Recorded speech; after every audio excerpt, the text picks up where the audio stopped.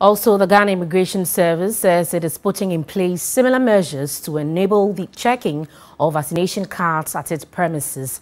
Deputy Commissioner Maud Enima Kweno tells TV3 the service has instituted a mechanism for regular testing of its officers.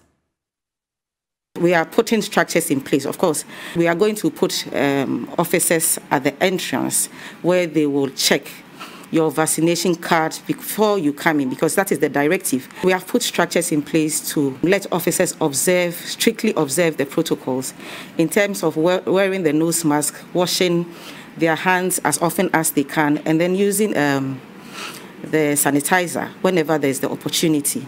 We have this COVID center at the headquarters where we encourage officers to do regular checks at the COVID center. So whenever you're not feeling well, you are encouraged to go and take the test at the COVID center.